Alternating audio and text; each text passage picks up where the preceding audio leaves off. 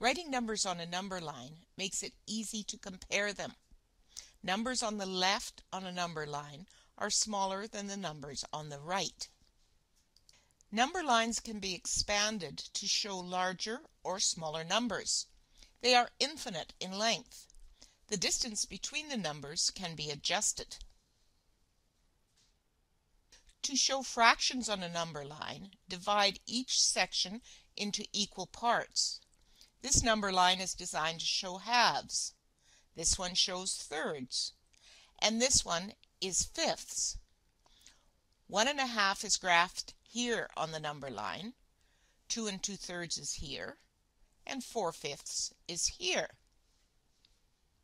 To compare 3/4, 3/8, and 1/2, plot these on a number line divided into eighths, because eighths, quarters, and halves can be shown on the same line.